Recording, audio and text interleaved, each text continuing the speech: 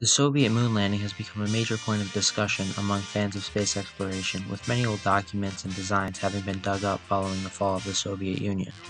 Because of this, many have begun to wonder just how different things would be if the Soviets had managed to beat NASA in landing a man on the moon. Discussion is largely focused on the N-1 rocket, which would have been the Soviet response to NASA's Saturn V, that is, if it ever got off the ground. But one of the lesser discussed aspects of the Soviet moon program is some of the actual hardware that would have been involved, and today we're starting off with the Krechet, the Soviet moon suit.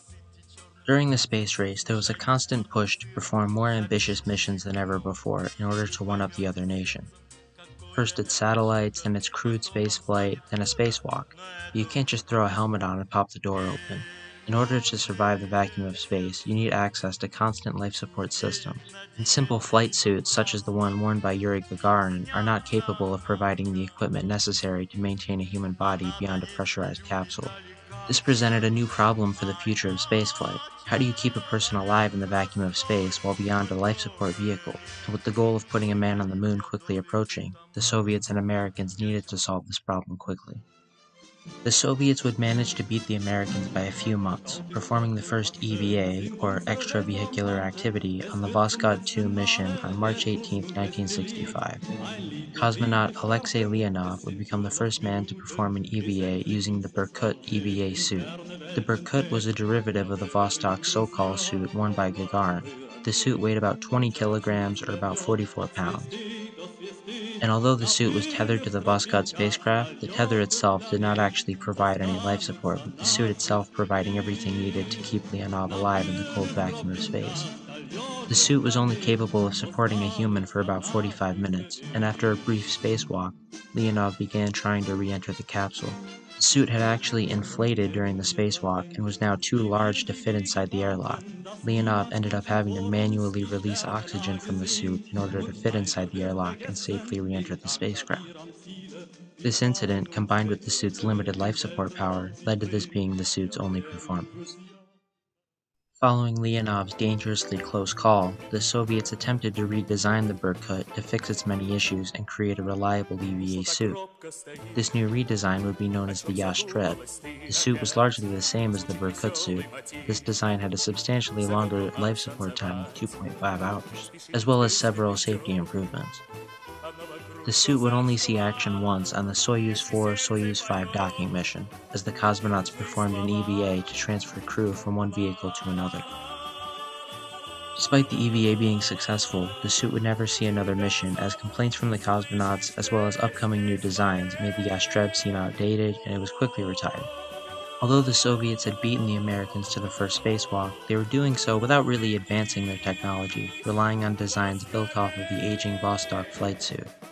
But as the 1960s winded down, they began developing two new suits which would be a huge leap forward in EVA technology, the Orlan and the Krechet. The Orlan would go on to be a very successful suit, and is still in use today.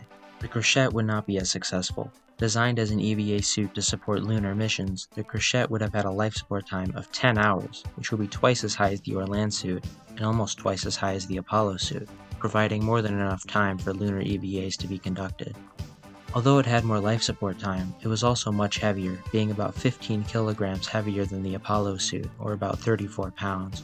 The Krechet would also be accessed through a rear hatch, meaning that the suit would not be equipped by a cosmonaut until they were ready to descend to the lunar surface. This is different from Apollo, as NASA used a more modular approach to their suit design, with different pieces being equipped during different situations. The life support backpack would also be integrated into the hatch as well.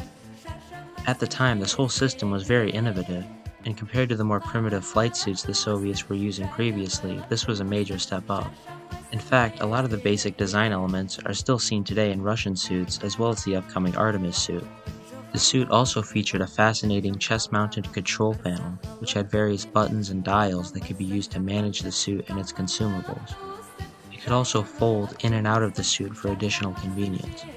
Due to the Apollo suit's modular approach, the Apollo suit would require external hoses to be hooked up to the suit to provide life support.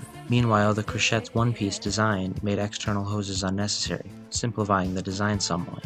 The helmet, much like Apollo, would feature two separate visors. The internal would provide clear vision, while the external would be coated with gold to reflect the sunlight.